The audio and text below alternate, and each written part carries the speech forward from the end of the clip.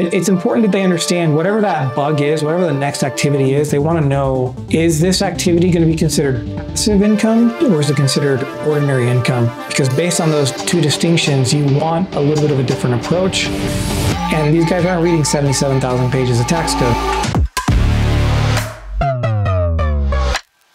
I'm not doing anything necessarily to lobby laws. We love those people who do that because, you know, we'll just benefit from the laws that help them, but also will help us. So there's certain expenses that already exist in your life that now that you're a business owner, we can just tweak it slightly and change your intention, like document your intention a little bit differently, and now they become tax write-offs. And if I'm an investor and I have this entity, I can take advantage of that same tax roll. On a base level, the tax code addresses people who make different types of income. It's 77,000-ish pages, so light reading, you know. Half fall under ordinary income, half. So there's this rule that makes a real estate property a real estate property, and that's this. Hi, Julie Tallman here. I'm with Christian Sadler. Hey, everybody. And we would like to welcome you to the Fundication Show. Today, we have an industry expert in the world of real estate tax, and we're going to speak to him in regards to sheltering income and all the other things that we need to know about that we don't know. John Briggs, welcome from Insight Tax. Thanks for having me. Thank you for being here. You're the founder of Insight Tax. And before we dig in, find out a little bit more about your story and how you got started and your team, and then get to the good stuff, I think I'd like to have Christian just tell you a little bit about what we do so that we have some good context. Is that okay? Yeah, John, thank you for coming to the studio, by the way. It's always good to have professionals in here to give some guidance to the audience. And pre-iShare, really what we're doing is we're creating a secondary marketplace for fractional shares in real estate syndications. So essentially, the passive investor, we want to offer them liquidity. And we also have a $100 million fund that we are doing our raise for, that we will buy those fractional shares to create instant liquidity. And so we want to have more transparency and more liquidity in the world of real estate syndications. So with that said, tell us a little bit about how did you get into tax accountancy? Oh, man. I had a mentor in my life when I was in my 20s. And he knew me well enough. I just asked him, what do you think I should do? Because my previous decision in life was I thought I wanted to play video games my whole life. It turns out when you go and get that degree, they never assigned video game playing as a single assignment. Like, this is baloney. So he said, you know what, I think you would be good with something like business or law. It just so happens that both those paths take you through an accounting program. And it's the first subject that actually clicked in my mind. Like, I was a good student, but I had to work really hard at it. It's just the first time, which it does mean that I'm weird. Yes, debits, credits, all the weird accounting stuff. It made sense to my weird little mind. And then from there, you get into some experiences where you start reflecting. And as a child, I was bullied on my street for just being a little bit different than everyone else. And, you know, I just kind of abhor things that related to being bullied. In the tax world, you have the IRS, which happens to be the largest, structured, government-enforced bully. They often will send letters and things, and taxpayers don't know any better. They just do what the IRS is telling them to do. And in our experience, 85% of the time, the IRS is wrong. So those kind of things got me into accounting, which then led me to tax. And we, our firm really enjoy helping protect the taxpayer against the bullying nature of the IRS. And then, of course, helping them keep as much money in their pocket as possible. How big is your team? About 70 right now. Wow. You've grown. Yes. There's a lot to do in this world. Let's talk about real estate investing and why that is so beneficial for sheltering people's incomes. On a base level, the tax code addresses people who make different types of income. It's 77,000-ish pages, so light reading, If you guys ever want a copy, I can send you one. very little of that applies to people who make W-2 income. It's very black and white for them. Once I become a real estate investor at any level, even a passive investor in a syndicate, I now, by definition of the tax code, I'm a business owner. And now the whole 77,000 pages are open to me. I'm not doing anything necessarily to lobby laws. We love those people who do that because, you know, we'll just benefit from the laws that help them, but also will help us. So the first reason is to consider you get a lot more tax flexibility on the way you can lower your income as a real estate investor. Now, what is that first advice, if you will, or guidance you would give somebody if they have been taught to go to school, get good grades, get a good job, and then they realize that they're losing, 30 to 50% of their income to the government, and they're wanting to reduce that? What are some of the first things that you suggest that they do? So specifically with real estate investors, we want to look at what's the entity structuring. So in these syndicates, a lot of times they're getting K1s. So just if I'm an employee, I get a W-2. If I'm an independent contractor, I get a 1099. If I'm a business owner, I get a K1. So this K1 then, if it's issued in my personal name to my social security number, that's okay. But better to have it issued to an entity that now I'm going to use for all my real estate investing. So now I have an actual business. That's step one. And then within that, we help the person realize of the things you're already doing, paying for your cell phone, home internet, traveling. There's certain expenses that already exist in your life that now that you're a business owner, we can just tweak it slightly and change your intention, like document your intention a little bit differently, and now they become tax write-offs. Yeah, that's huge. And can you just maybe go through a short list of some of those, tax write-offs that people are already paying for that they're not thinking about necessarily? Yeah, so cell phone, as a real estate investor, you need to be reachable at all times because we know crazy things can happen, like a fire in Maui. You are also going to need internet to research possible deals. Like you just can't do anything these days without internet. So cell phone, internet, driving around. If I can have business purpose to just the miles that I'm driving, anywhere I go as a real estate investor, if there's land, they don't have to have a property yet. There's land, and that's a possible business purpose. Could be driving around, specifically looking for a new location, the gem, or this looks like a residential area, whatever. The sky's the limit on how to come up with business purpose to your miles. And then travel is a really great one. We can go into a lot of details if you want on the specifics of travel, but everyone's traveling. And as I mentioned, as long as there's land where you're going, you have a chance to write that off. So you might as well take advantage of those things. Those are the lowest hanging fruits.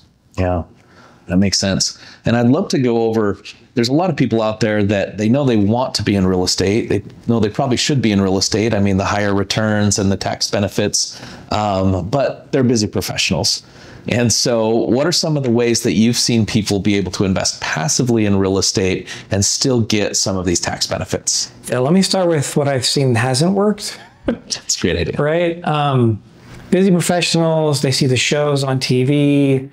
And of course, you actually can't verify if the numbers they're sharing on the TV episode are accurate. And a lot of times, the numbers they do share are withholding some information, especially as a real estate investor. And you're looking at it, you're like, okay, they didn't mention closing costs. They didn't mention carrying costs. Anyways, if you're a busy professional, buying a property to flip it, probably not a great idea. They don't end up having the time until the project falls flat. They don't get a fast enough turnaround. Usually they borrowed money, so now the profit they would have made all went to interest expense. Also, short-term rentals, really hot topic right now. Everyone thinks everyone who has a short-term rental is going to become a millionaire. And it's possible, right? All these avenues are great for certain people. But you got to be honest with yourself. Short-term rental, you could have a management company and that makes it passive, but then you're giving up a decent chunk.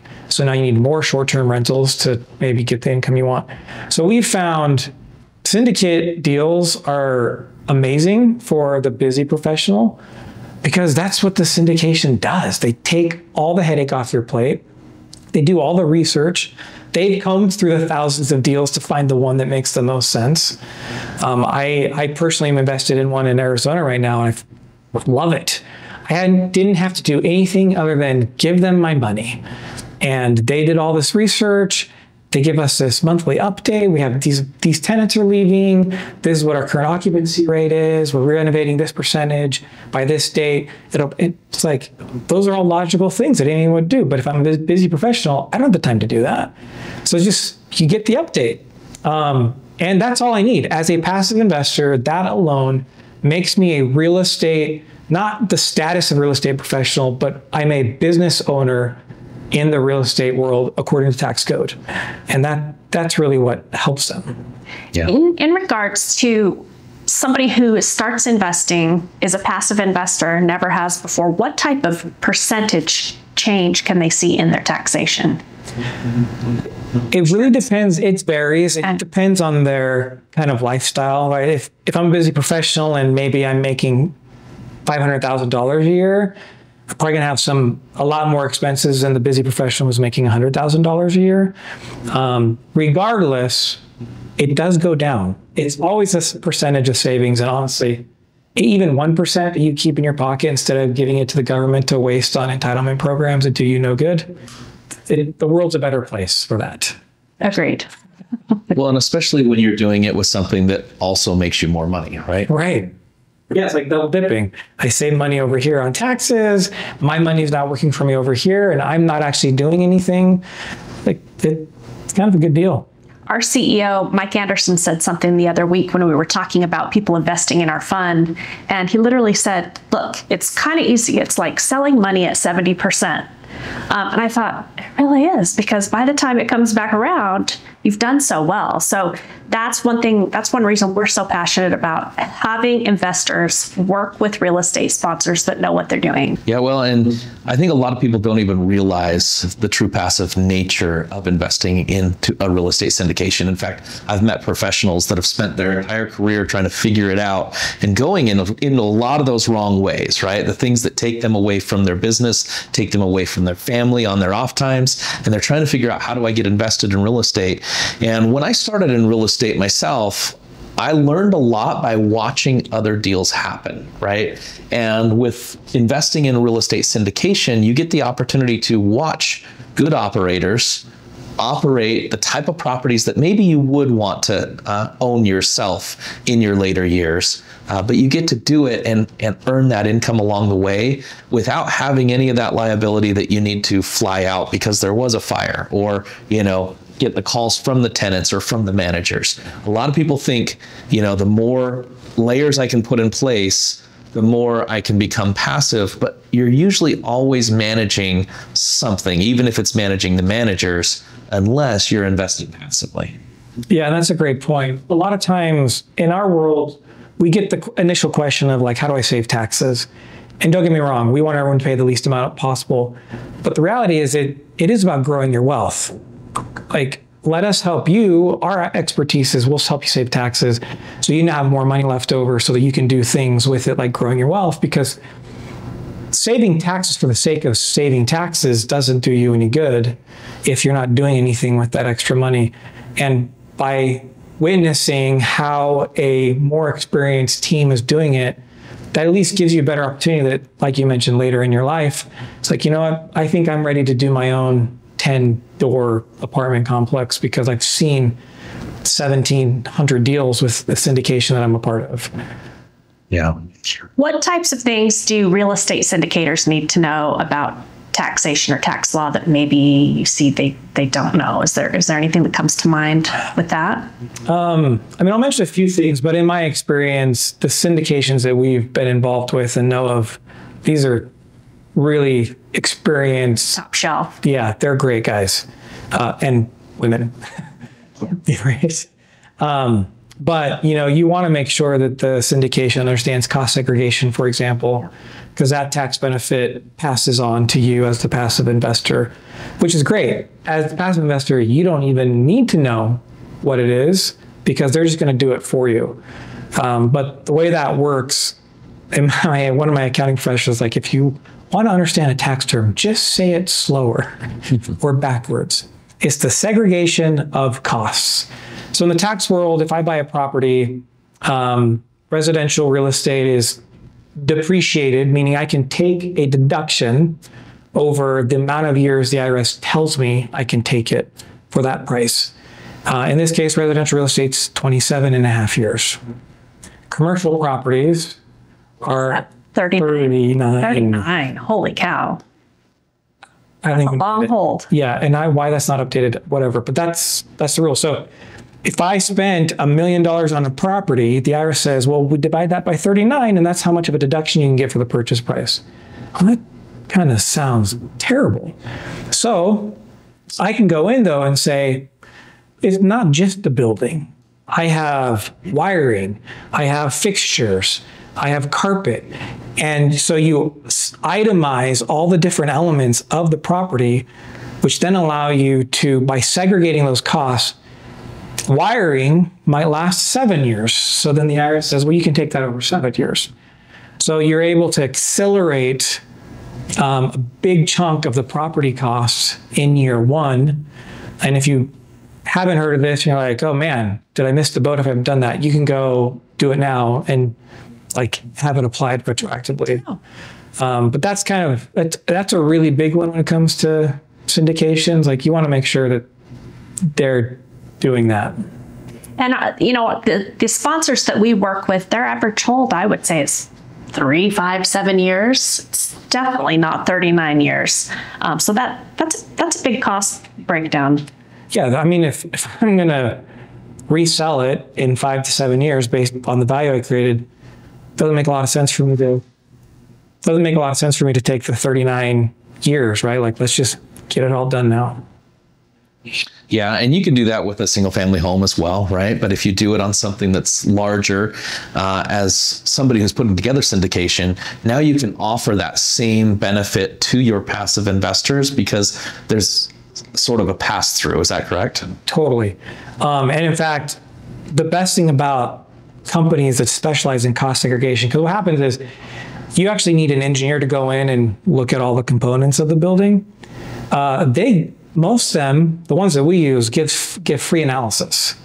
So, I mean, we've had clients with as little as $150,000 residential real estate property go in, save 10 grand in taxes because they did a cost segregation.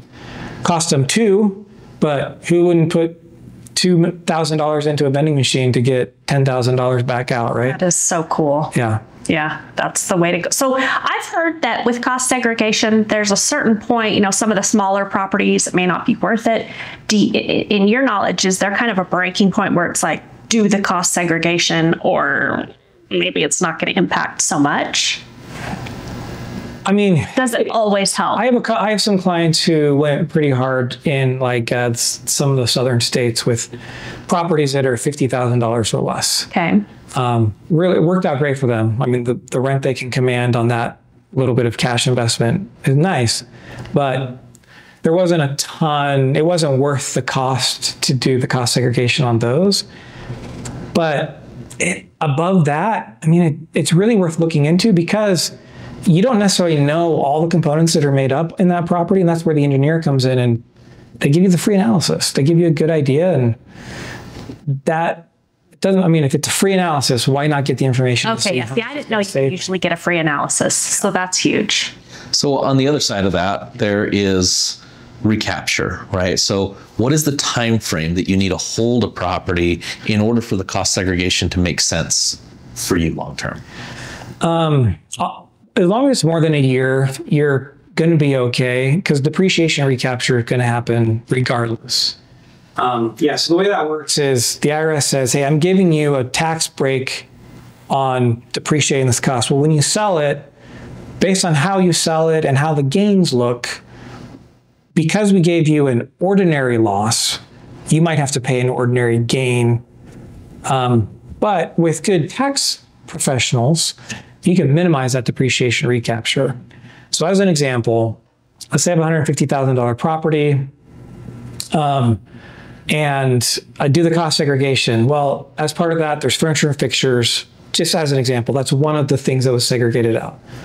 Well, you could easily argue, which we do, if I'm selling that property, the buyer is paying nothing for my furniture and fixtures. Therefore, I don't allocate anything to that asset, which means I don't have any depreciation recapture on that specific item. Because it is all about what am I selling the item for that I already depreciated. But yeah, that's kind of how it works. And it's also why it's important to have a good tax professional who understands those rules to help minimize that. But once you pass a year, you're in long-term capital gain status, which is better than the short-term.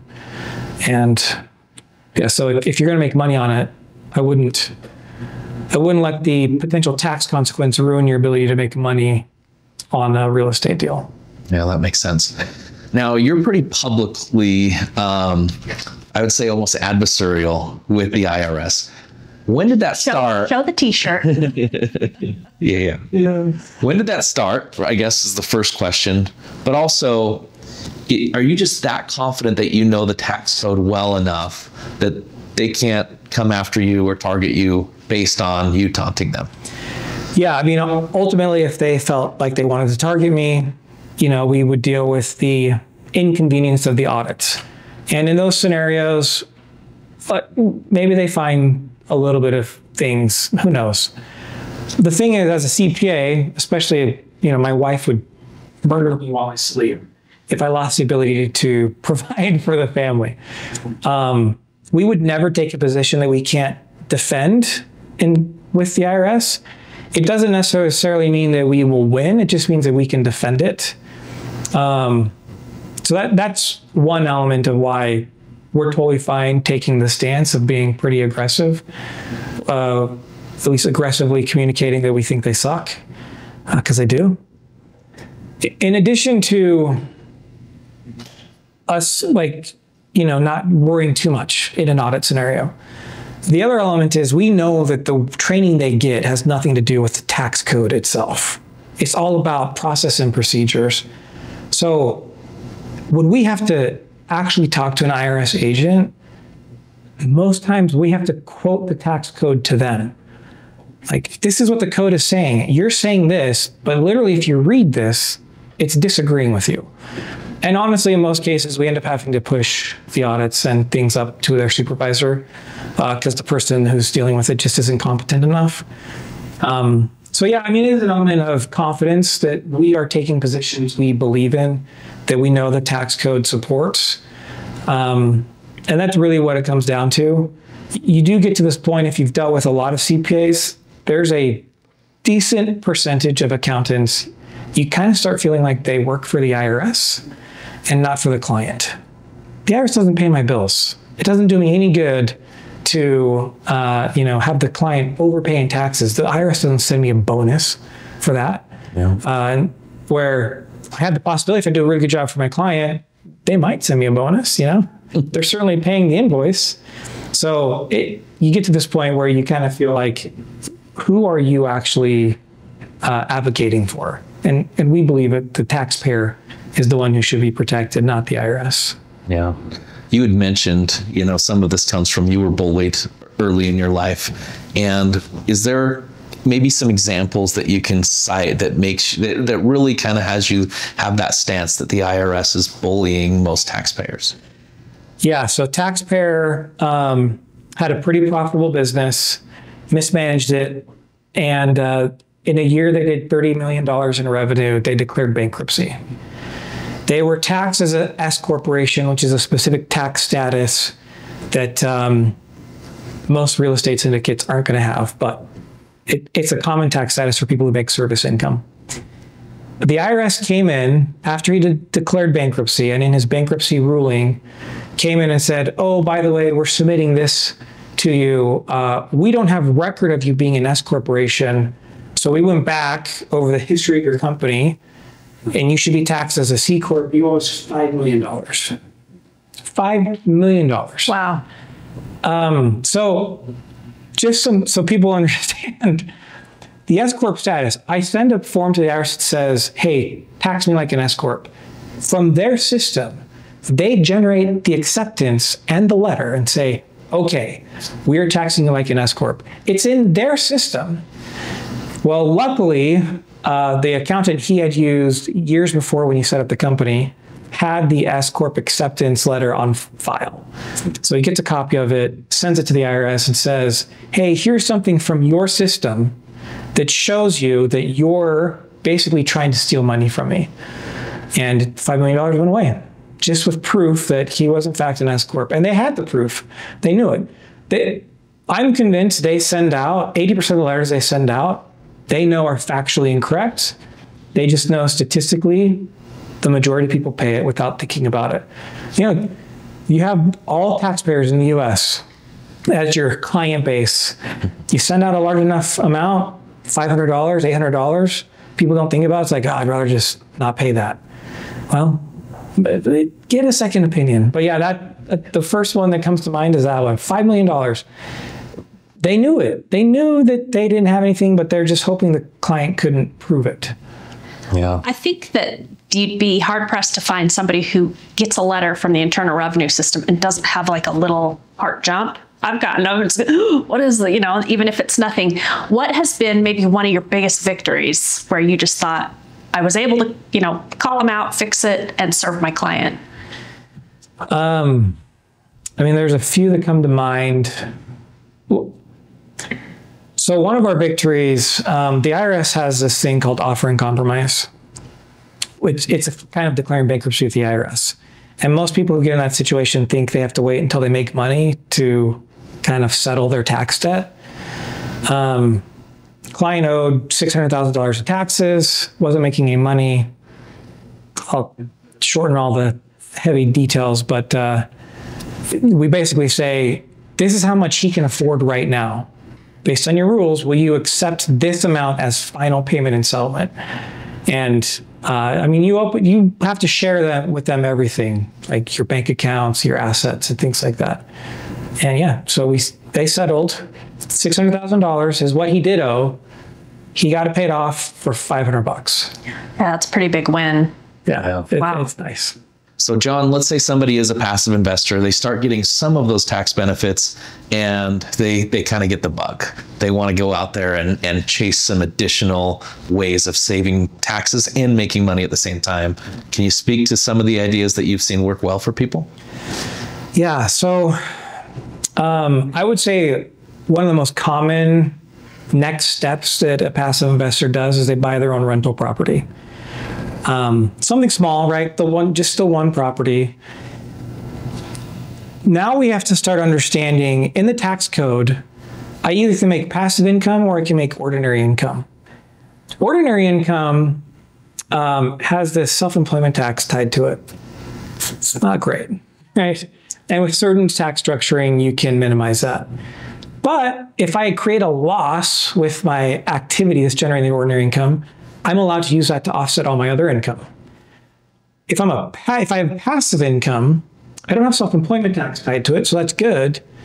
But if it generates a loss, in many cases, most cases actually, am not allowed to take that full loss because the IRS says you can only take passive losses to the extent you have passive gains. So a real estate property is considered passive. And if you think about it, you have rental income, usually mortgage interest, property tax, and then depreciation. Those are the four things you're usually going to see on every single tax return that has a residential real estate. Well, that oftentimes can lead to a tax loss, which is awesome. But if it's passive, I may not be able to take it all right now, which means I don't get the full tax benefit of this property that's helped me grow money, but also save on taxes. There are things that they can do to help offset that. It could be the form of creating,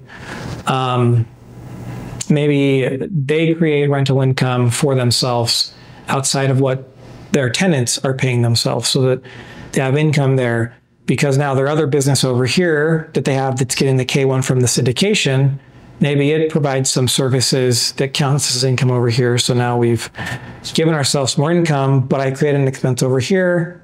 Therefore, net effect on my tax return is I pay less in taxes. It's important that they understand whatever that bug is, whatever the next activity is, they want to know, is this activity going to be considered passive income or is it considered ordinary income? Because based on those two distinctions, you want a little bit of a different approach. That's why it makes sense to just talk to professionals so they know, because, you know, with the 30 different things you can do with real estate, half fall under ordinary income, half fall under passive. That brings up one question that I just had. You said talk to a professional. I was thinking about those that do their own taxes because they do have W-2 income, and it's just check the box, this is what I owe. Does somebody need a tax professional or a CPA once they start into a syndication or passive investing, or can they hack that on their own? I mean, they could hack it on their own. They don't need to have someone file that tax return, but like I mentioned, W-2 income tax code's pretty black and white, which is why these turbo taxes and these tax softwares are fine. But once you get into real estate, you are a business owner. The tax software can ask you, how much did you have in this expense? But they're not going to explain to you how you actually get that expense. What types of things are you doing that qualify as travel expense? They're not going to tell you, oh, you should be writing off your cell phone. They're just going to say, how much telephone expense did you have? And most people are going to be like, well, I don't have a telephone for this. From my perspective, they absolutely need a professional to help them navigate all the new things that are available to them, because you don't know what you don't know. Yep. And these guys aren't reading 77,000 pages of tax code, nor should they. And really that starts when they start a business, but also potentially before then, because some of your suggestions can be, go start this business and let's start offsetting some of your taxes, right? Absolutely. And when we go to that next level, you had mentioned a term earlier that I think it is good to speak to for our audience, which is becoming a real estate professional. You get some additional benefits for that. Let's talk about what those benefits are and then what qualifies. Okay. And I'll preface this with, if you don't end up getting real estate professional status, it's okay. It is better than not having real estate professional status, but it's not the end of the world. A good tax professional can help you structure things so you're still getting as much benefit as possible. So I just want to say that, because sometimes I explain this and people are like, oh man, I'm never going to qualify for that. It's not the end of the world. But man, if you can get it, it's better. So it comes down to two main rules. And I'll talk about the third one, but it's usually a no-brainer that qualifies. And this is, in the tax code, this is an and analysis, meaning every single one of these things has to be in place. It's not an or where it's one of the three. So more than 50% of your time needs to be spent on real estate related activities. So if I have a full-time W-2 job, that means I would need to be able to document at least 2,080 hours in real estate to even have a chance, right? Now, if I'm a full-time W-2 job and my wife doesn't have a W-2 job, guess who's going to do all the real estate activities under their name? My wife. Because now more than half her time being spent on real estate activities, that's a lot likelier. The one thing, I always get this question, going to trainings, like educational things and just sitting through that, the IRS does not consider that real estate related activities. So this is all the other stuff. Kind of a bummer, but. Boots on the ground, doing the work. Mm-hmm. So if I am a real estate investor, but my husband is, or if I am a real estate professional, but my husband is not, we collectively, when we do our taxes, are able to take. You collectively would benefit. Balloon. We just need one of the persons on the tax return to qualify. So that's rule number one that we have to look at least 50%. Well, the IRS says like, that means, you know, the stay-at-home mom could work literally 1 hour. She don't have any other work-related activities, so she'd qualify. Well, they didn't like that. So they did set a minimum number of hours, which is 750. So if my wife isn't doing any W-2 job, she's doing real estate, we would need to be able to document that she spent 750 hours during the year on real estate related activities. As long as we can document that, which is what the IRS is going to ask for, then we've had the 2 qualifications: more than 50%, at least 750 hours. The third one is material participation. I mean, I've never had the IRS ever like question material participation, because if someone has more than 50% of their time in it and it's more than 750 hours, it kind of happens by default. But technically what that's talking about is, of that activity, did you materially participate compared to all the other people involved in that activity? So if I'm just a passive investor in a real estate syndication, I'm not technically materially participating. But now if I get the bug and I do other things, then that's possible. But so if I have all 3 of those things, now I have rep status, real estate professional status. That passive loss situation that I talked about earlier, I can take all my passive losses, no big deal. I'm allowed to do that, that's the biggest one. And the other one is when I sell the property and I have capital gains. Back when Obamacare was introduced to the tax code, the IRS created this net investment income tax. It's kind of like you have capital gains and we're going to tack on a little bit more so that we can, redistribute wealth. I don't have to pay that. If I'm a real estate professional, I at least get out of that amount on my capital gains. So those are the 2 main benefits of that status. But that's no joke. Being able to take my passive losses, that'd be nice. Yeah. So that turns out I did the math, roughly about 13 hours a week is what you have to do to become a real estate professional.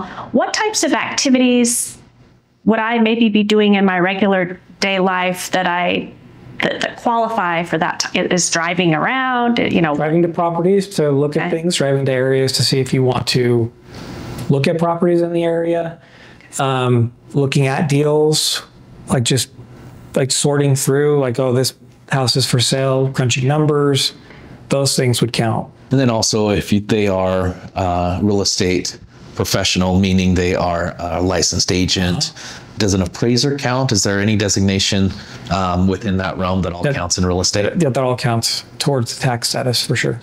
All right, so somebody that's running a syndication, they're looking for some additional ways to offset taxes.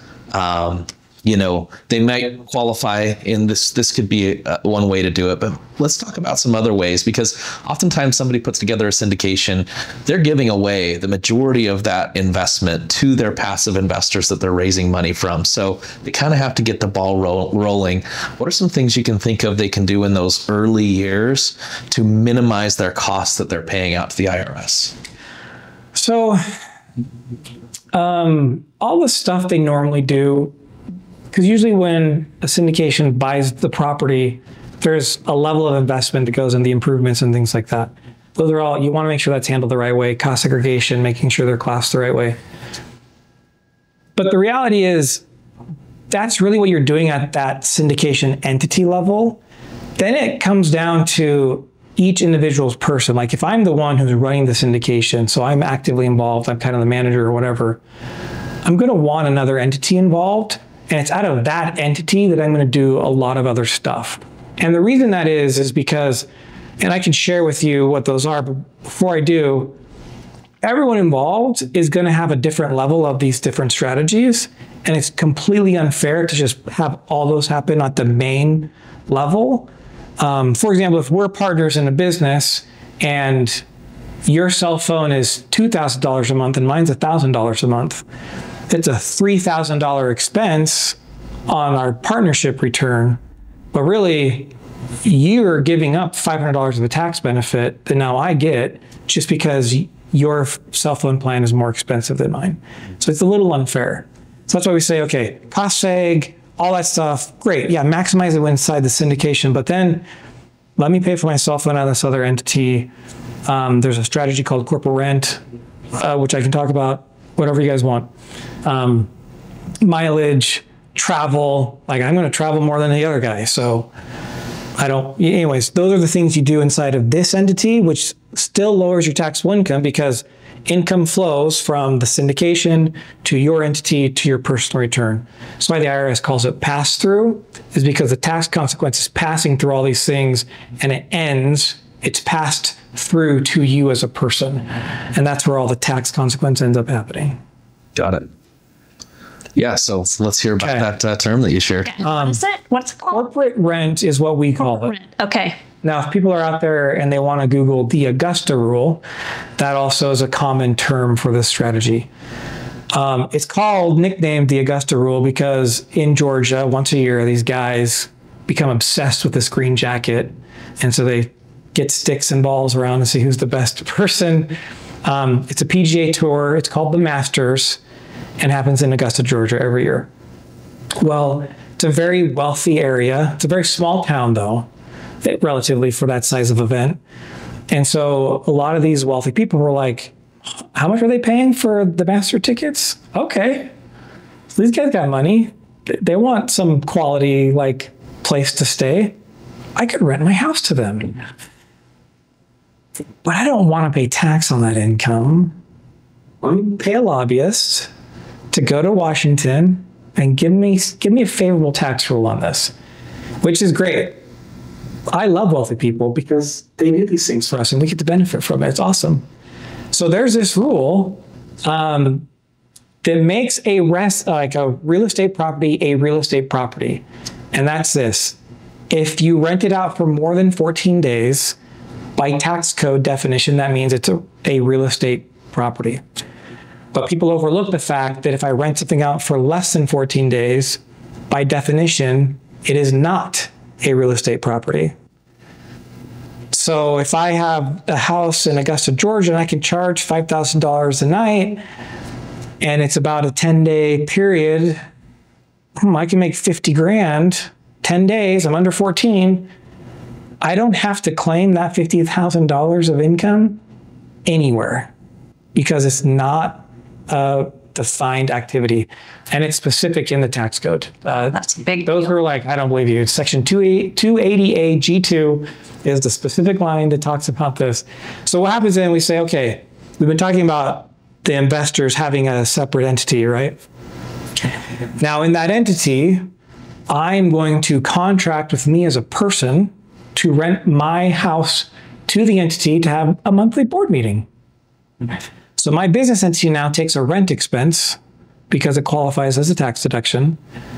But on my personal return, I'm not required to claim any rental income or rental activity from this.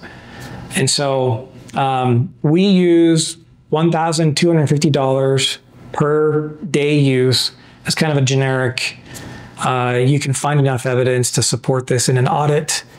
If people live in an area that's more expensive, we recommend going to a short-term rental type of website, finding a house similar in size, geographically close to where you are. If it's more than $1,250, save that, and that becomes your new number. So here locally, there's a hotel called Grand America. We got a bunch of quotes from them for some of their smaller meeting rooms, and the quote came back at like $4,500 a day. So if you live in this area, it's like I'm a little bit conservative on it. I just use $3,000 for my corporate rent expense, but that's $36,000 of a rent expense, which means it reduces my taxable income by 36 grand, which means it saves me about $10,000 to $15,000 in taxes, depending on the tax year. And if I'm an investor and I have this entity, I can take advantage of that same tax rule. And in order to qualify for that, your company is renting from you. Do you need to invite everybody over to your house? Do you throw a party? How do you make sure that you're taking advantage of this problem? You need meeting minutes, but technically you could be the only one present. It looks better if you have rotating guests, for sure. But yeah, I mean, a board meeting is a thing the IRS expects you to do, to treat your company like a separate entity. Because if you don't, they have this thing called alter ego. They file this form that says, hey, you think this is just an alter ego of you because you're not treating it like a business? Well, if I'm having a monthly board meeting, I'm treating my business like a business. Yeah. Yeah. Now, if you already have the board meetings taken care of and you hear about this late in the year, can you just throw a week-long party or whatever that is? And what does that look like? How do you, make sure that you can take advantage of this in the proper ways? Yeah, as long as you can have a business purpose to why people are meeting at your house or why you need your house, you document it and that is valid.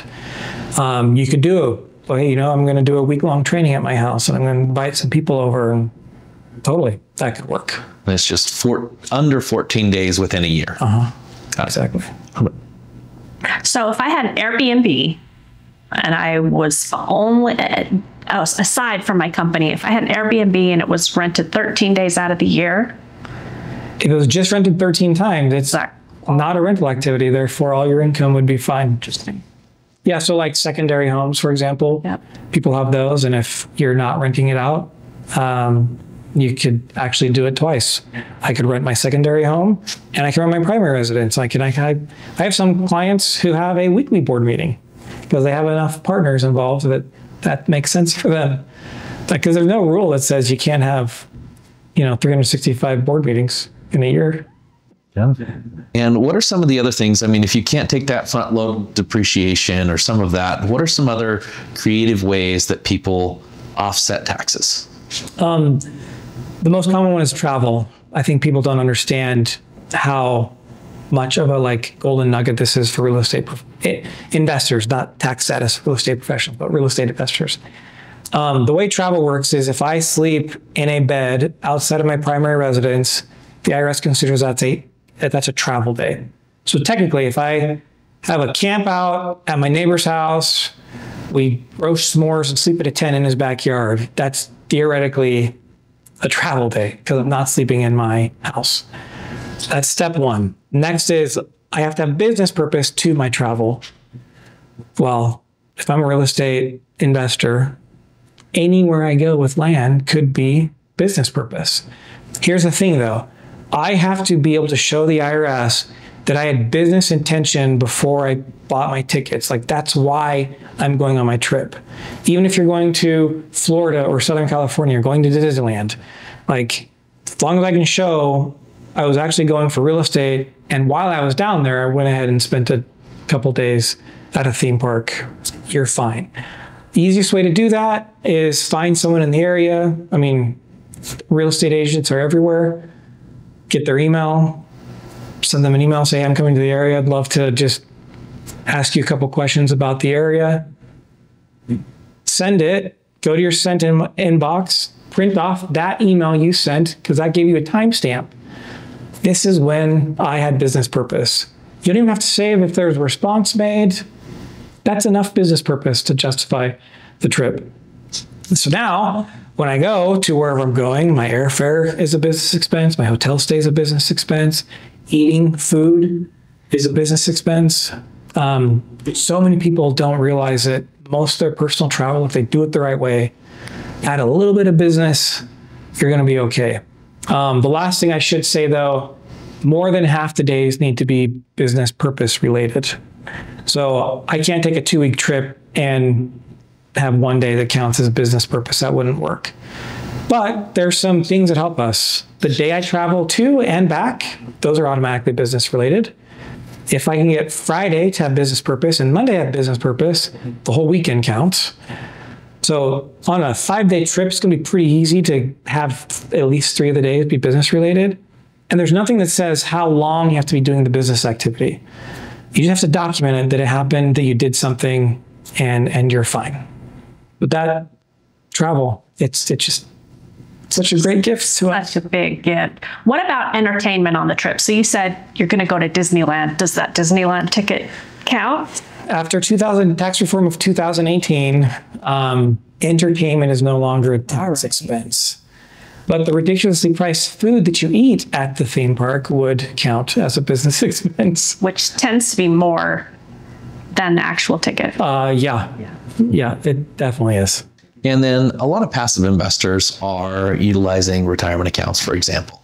Can you maybe speak to that as a creative strategy?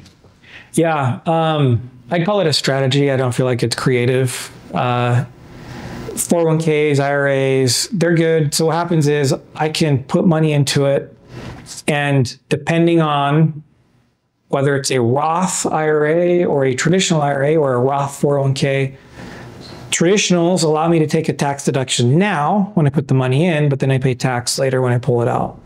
Roths allow me to use what they call after-tax dollars. So I don't get a break now, but all the growth that happens inside and any distribution I take out later in life isn't taxed.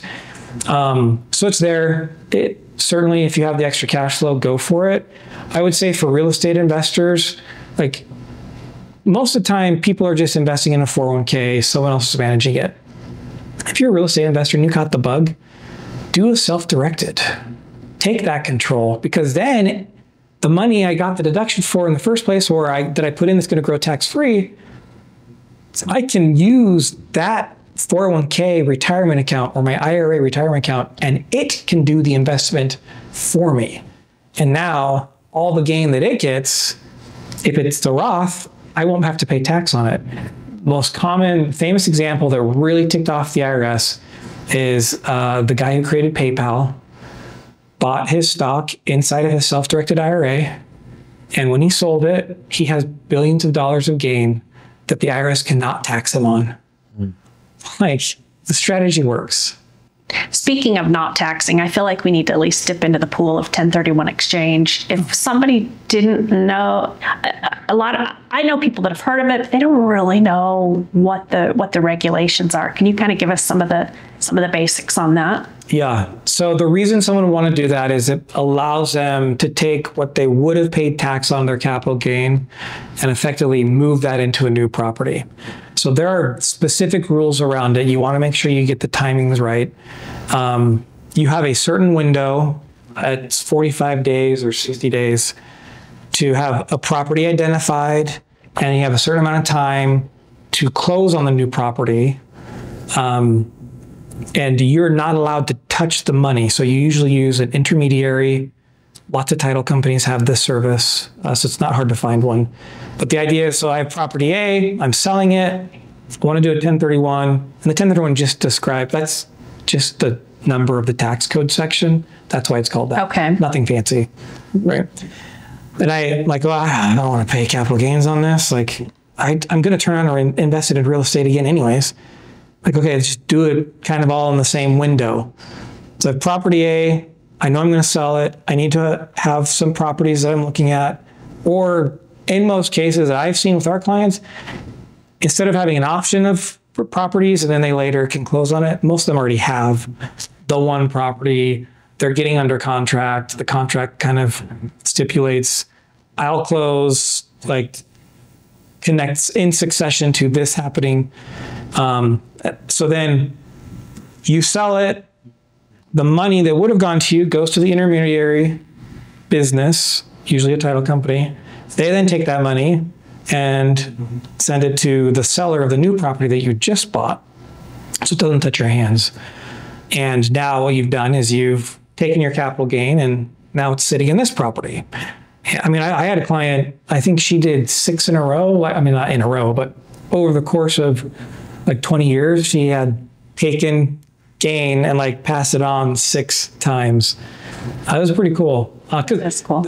You don't, it's a tax deferral method, which is still better than paying the tax now, right? Because in this case, property A, if I end up just taking the gain, I pay the tax on it, and then I go to property B, maybe I'm not able to get the same size of house or same type of investment because I had to give up some of my money in taxes.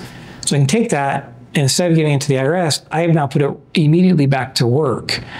So kind of a velocity of money concept. Growth strategy. Yeah. And I know that the property has to be like for like, right? Like property. What about passive investing? Can you do a 1031 as a passive investor? And does it just have to go into another passive investment? Or does it have to be the same type of property? How does that work? So like on like is pretty general. Like I could actually sell a property and put that into land, and the IRS is going to say that's like for like, as long as my intention is that this is going to be some sort of real estate related activity.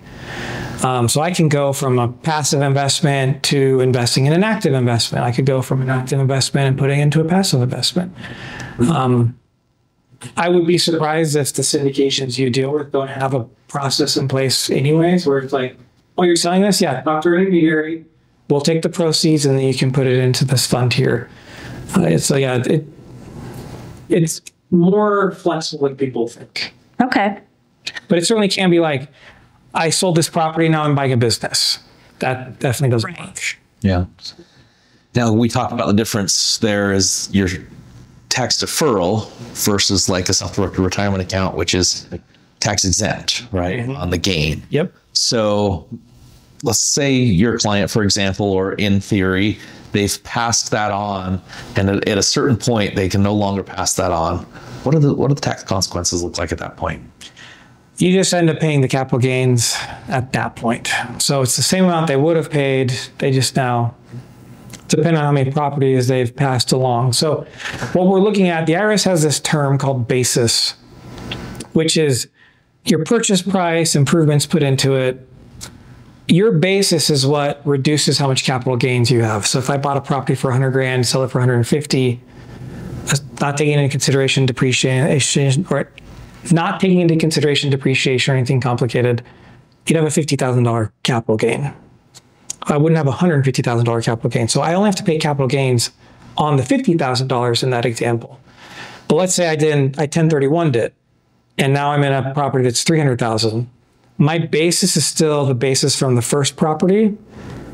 That's why I'm kicking the can down the road. And then if I did it again, so the 50 now automatically becomes gain over here. The more I do it, and then once I get out of it, I will pay the tax at that point. But again, there are other options out there like qualified opportunity zones. There's some companies out there that are syndications actually that specialize in opportunity zone investing. There's things like Delaware trusts that are set up in a way that they're actually kind of 1031 trusts. And so you can put the money in that, and then the syndication basically manages the money and moves it around to the different properties. So you're getting the benefit of the 1031 without you having to deal with the headache of doing it yourself.